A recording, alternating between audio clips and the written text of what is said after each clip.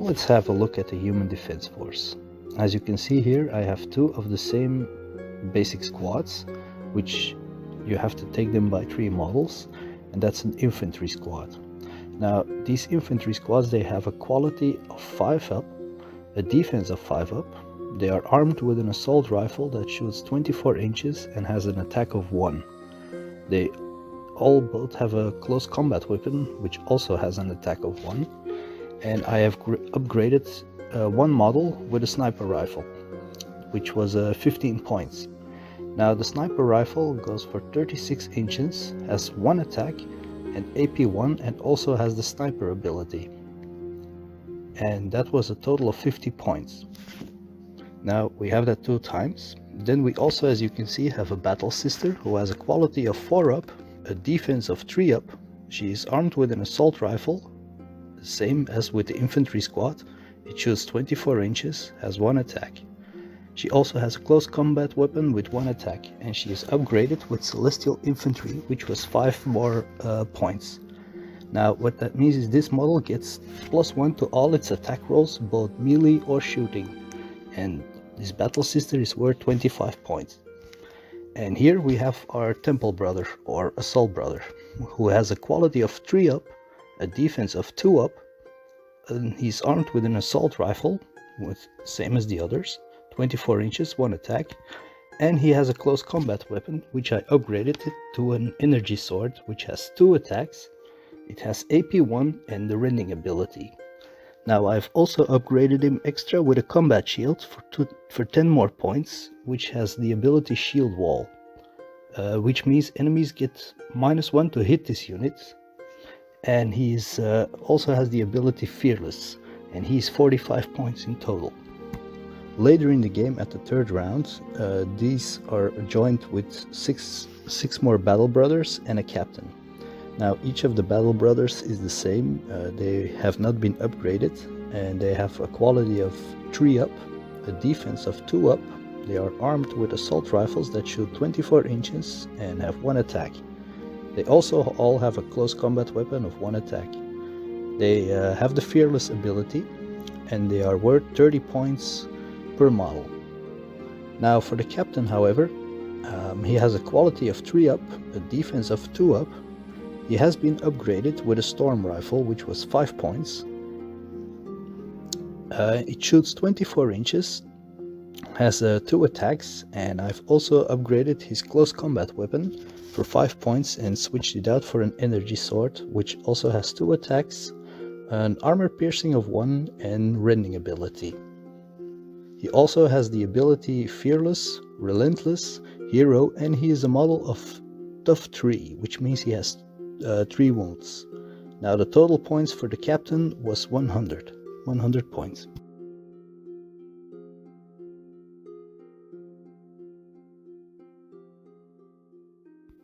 Bringing the total of the human defense force to 390 points. And for now, let's have a look at the Havoc brothers. There are 3 regular Havoc brothers, no upgrades, that have a quality of 3 up, a defense of 2 up, an assault rifle that shoots 24 inches and has 1 attack. They also all carry, of course, a close combat weapon with 1 attack, and each of these Havoc brothers are 25 points total. As here we can see the for the cultists, you have to take them by 3 models, just the same like with the infantry squad. They are 25 points total per tree, and they have a quality of 5 up, a defense of 6 up, armed with assault rifles that shoot 24 inches and have 1 attack. Also, they carry a close combat weapon with 1 attack. And here we can see a Havoc destroyer. Now this monstrosity has a quality of 3 up, a defense of 2 up. He carries twin assault rifles that shoot 24 inches and have 2 attacks. He has a close combat weapon which I've upgraded for an energy fist that was 5 points, which has 2 attacks. It has armor piercing of 3, but it also has ambush and tough 3, which means it has 3 wounds and it's 90 points total. Next to it standing is Havoc Lord. The Havoc Lord has a quality of 3 up, a defense of 2 up. He's been upgraded with a plasma pistol, and his close combat weapon is also upgraded. Both of those were 5 points. Now the plasma pistol shoots 12 inches, has 1 attack, but has an armor piercing of 2. The energy sword that he's also been upgraded with has 2 attacks and armor piercing of 1 and the rending ability. Now he also has the abilities Relentless, Hero and Tough 3, which means he has 3 wounds. And he is a total of 80 points. And here we have the Fury Brothers, with a quality of 3 up, a defense of 2 up. They carry only close combat weapons that have 2 attacks. They have the Frenzy ability, which means they get +2 melee attacks when charging, giving them a total of 4 attacks when they hit melee combat. Each one of them is 30 points per model, bringing the total of the Havoc Warriors to 410 points. Now for the objective of the game. The human defense force must hold the line and make sure none of the opposition passes them, and if they do, that means the human defense force has lost the game. As for the objective for the Havoc brothers, they must simply reach the objective, pass them, or kill everybody. A detachment of the human defense force responded to an SOS transmission coming from a shanty town not too deep underground. As they arrived, to their horror, they saw hundreds of people laying dead in the makeshift streets. Yet still gunfire could be heard. They rushed to the noise and joined forces with a temple brother and a battle sister. These two were standing strong against a myriad of adversaries. The detachment of infantry squads joined the fight as they were informed that more reinforcements would be arriving soon. They just had to hold out till they get here. This place they are holding is the last line of defense to the inner city. The human defense force must hold out until the reinforcements arrive. So we have the red dice for the Havoc brothers, and we have the blue dice for the human defense force. Now we get to the roll-off, in which the Havoc brothers seize the initiative and they can activate a model first. So I activate my Havoc Lord first, making him rush forward 12 inches.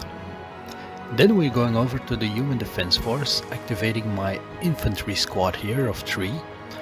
I'm not going to make them perform any actions this round. They're going to remain steady and hold their position. And when I've done that, I'm going to place an activation token next to them, marking that they have already moved this turn. And I forgot to do that for the Havoc Lord, so I'm going to place an activation token next to him right now as well. Next up, I'm activating my Fury Brother. He's going to rush forward 12 inches, positioning himself next to the Havoc Lord. I'm putting down an activation token beside him as well. Moving over to the other side of the battlefield, it is time to activate another member of the human defense force. And I'm going to activate my battle sister. She's also going to rush forward 12 inches, positioning herself on top of the container. I'm putting down an activation token beside her as well. And now I'm going to activate this unit of cultists right here. My unit of cultists rushed forward 12 inches, ending their activation. Now I'm going to activate my temple brother here, and he's going to make a rush movement, positioning himself next to the armored container, ending his activation. And I'm going to put down an activation token as well. Next up is the Havoc Destroyer. Now the Havoc Destroyer is going to fire his twin assault rifles. They have a range of 24 inches, they have 2 attacks and an armor piercing of 3. He's going to aim it at the temple brother, and he shoots. Both are a hit. Now the temple brother defends both hits and nothing happens, ending the activation of the Havoc Destroyer. The Human Defense Force is going to activate their final models, rushing them forward 12 inches, ending their activation on top of the high ground.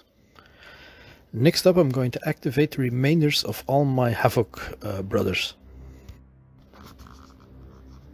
I'm rushing forward all my Havoc brother models.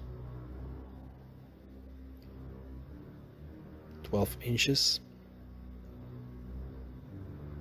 My cultists, rushing them forward as well.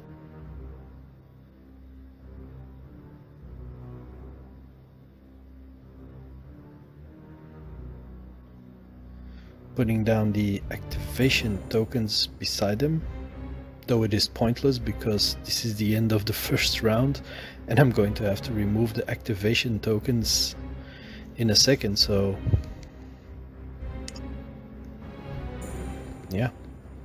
Activating my final cultists, rushing them forward 12 inches as well, ready to do battle.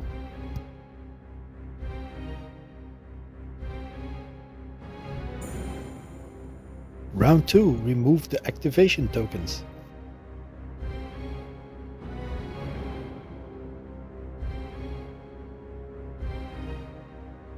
Now we roll off to see who gets the initiative, and it's again the Havoc brothers.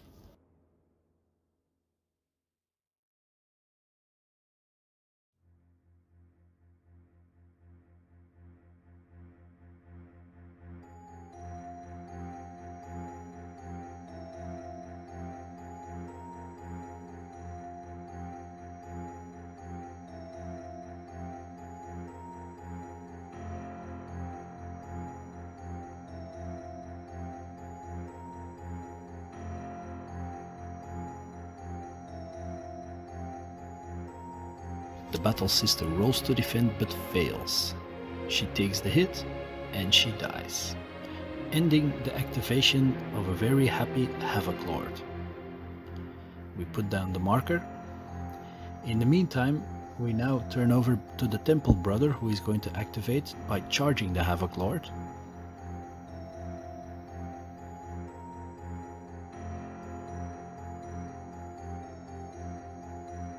He rolls his attacks, 1 hits. The Havoc Lord rolls to defend, but fails due to the armor piercing of the energy sword, and he takes 1 wound. The Havoc Lord strikes back, but he misses. Now we're going to move up our human defense force. They're going to move up 6 inches, and they're going to attempt to shoot at the Havoc Lord. Now I forgot one thing, and that is to use a different colored dice for the sniper.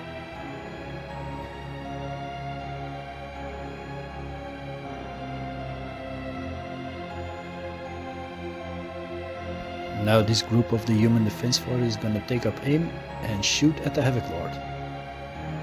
They all hit. I did forget, as I said, the colored dice, but the Havoc Lord takes him down to 1 wound. And I'm placing an activation token beside the unit. Next up, our Fury Brother is gonna charge at the Temple Brother. That's a 12 inch. He can easily cross the barrier, jumping over it to attack the Temple Brother.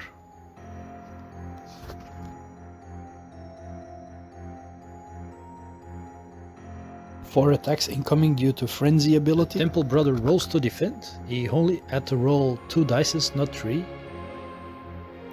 But they are all okay.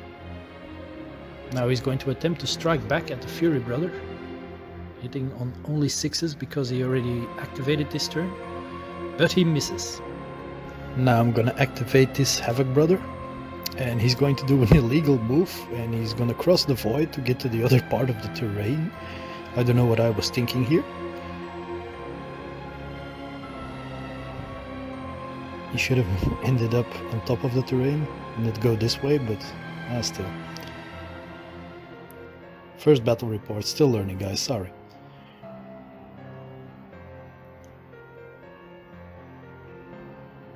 And that ends his activation.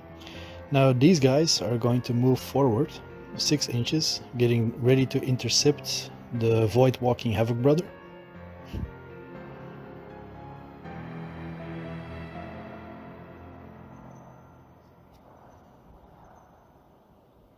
Getting into position here. And ending their activation. Now this mutated destroyer is gonna blast his twin guns at the Temple Brother. The mutated destroyer attacks, 2 hits, and the Temple Brother defends 1 but takes 1 wound and he dies.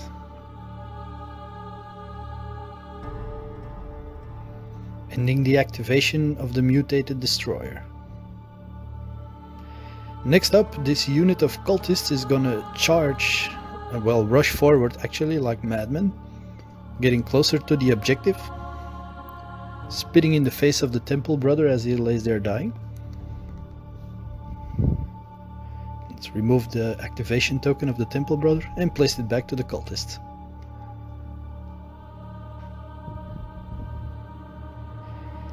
The Human Defense Force is seeing what's coming.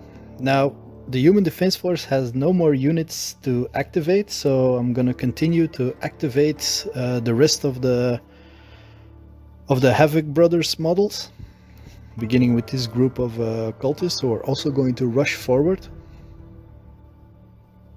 Things are not looking good for the Human Defense Force. I'm gonna be right honest with that. Now these Havoc Brothers are also rushing forward. The other Havoc Brother not bothering putting down any activation tokens because these are the only ones left to move.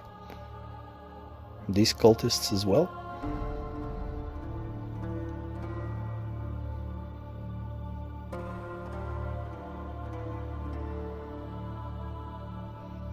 It's getting a little crowded here.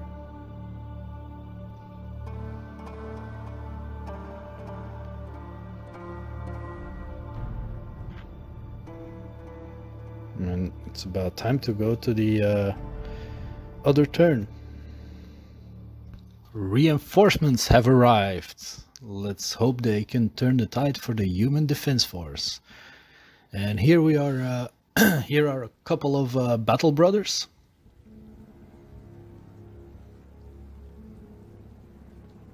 Being deployed here. Their leader is also coming. The captain. Here he is. Sorry about the shaky cam. Here's the captain of the Battle Brothers. We roll off for the third round. Havoc Brothers again taking the initiative, beginning with our mutated destroyer, who sees the reinforcements and charges straight at them, getting into their face. 2 attacks incoming of the Energy Fist, and they both hit.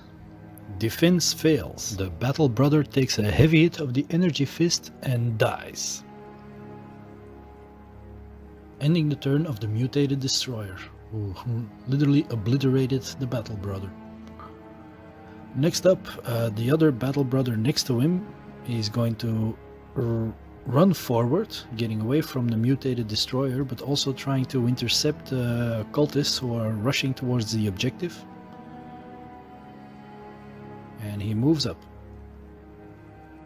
The Battle Brother takes aim and shoots at the Havoc Lord. He hits, rolling to defend, but he fails, and that takes down the last wound of the Havoc Lord. That's one happy battle brother who just annihilated the leader of the Havoc brothers. He's up for a promotion, everyone. If he survives, that is. Ending his activation. Next up will be the cultists who just saw their leader being shot down, and they are furious and aiming themselves now at the battle brother who killed their leader. The cultists aim and shoot, but all miss. This ends their activation. Next up, another battle brother is going to rush forward to his friend. Well, move forward so he still can shoot. He aims at the cultists.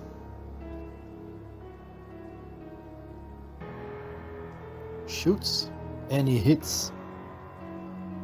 Trying to defend. Nope, that's one dead cultist. Ending the activation of this battle brother as well.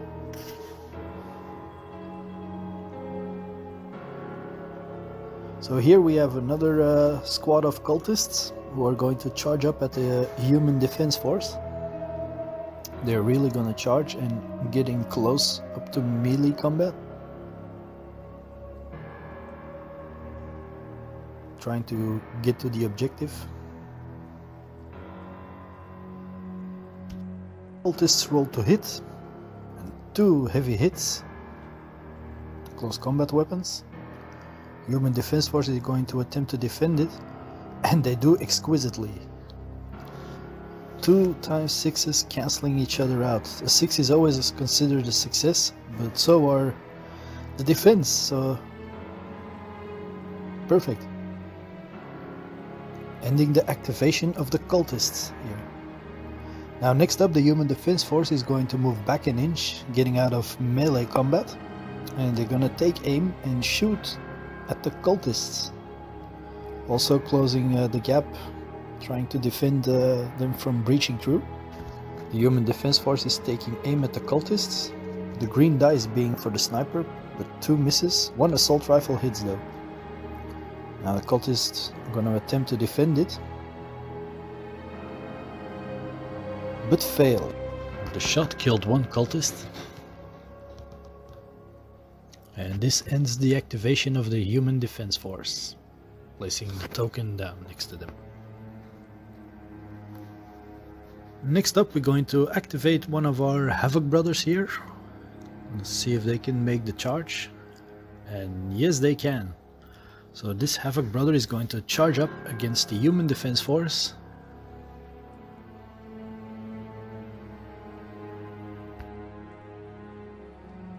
Rolls to hit, and he hits, trying to defend it. But he fails, and that kills 1 of the soldiers. Ending the activation of the Havoc brother. Now next up we have another battle brother who is going to charge up next to his companions.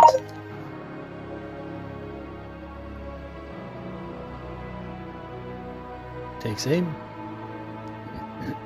Excuse me. Easy getting the distance. I don't know why I'm measuring this, but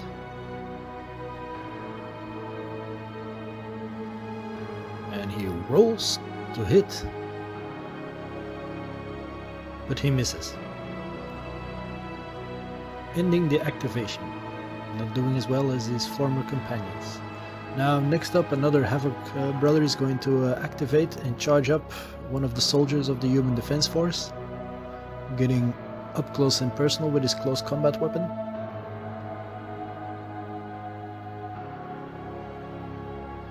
And he hits, rolling to defend. Nope, he kills the soldier, taking down another member of the human defense force. This is not looking good at all for them. Ending his activation.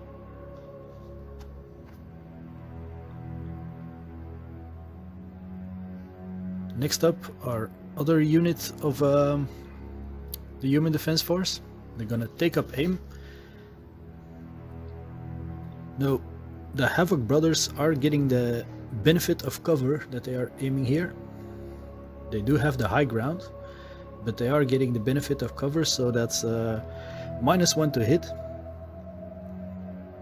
So the soldiers are hitting on the 6+ and the sniper on the 3+. Now the sniper does aim and takes the shot and he hits, trying to defend it.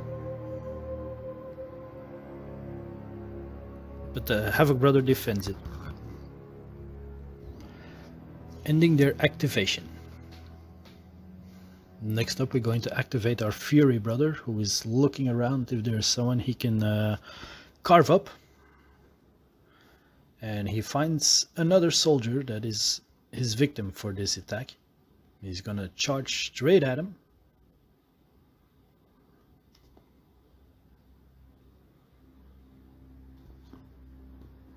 Incoming 4 attacks on the soldier. 4 attacks incoming, 2 hit. Trying to defend, but he doesn't, and he kills the last of the soldier of this unit.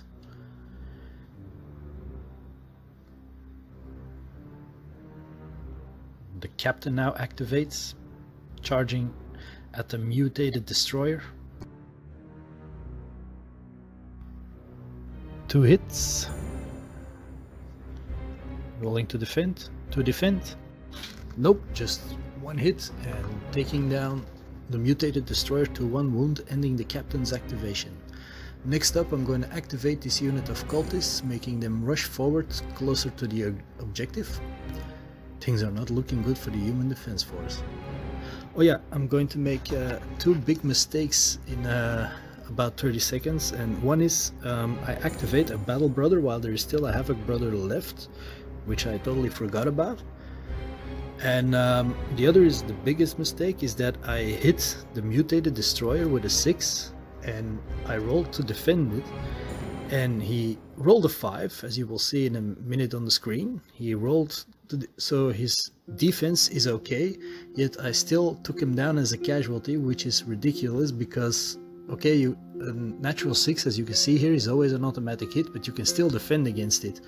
So this is where I make the biggest mistake of the game, which are plenty in this game, I believe. But it's my first battle report, so I apologize, guys. See, this is the mistake and he should still be standing.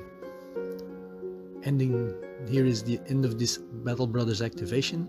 And here is the little guy I forgot. So he's climbing up the ladder, moving forward, getting ready into position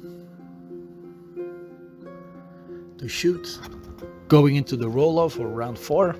And this time the human defense force takes the initiative, and I'm gonna start with these guys getting closer to their targets. Excuse me.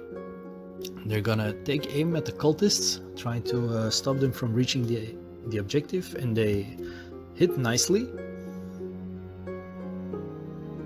That's 1 defense, so 1 guy goes down normally. See, there we go. 1 guy goes down, but that ends their activation, and there is nothing they can do from keeping them from rushing forward and winning the game. Now let's look at the casualties here on the human defense force side, and let's look at the casualties on the Havoc Brothers side.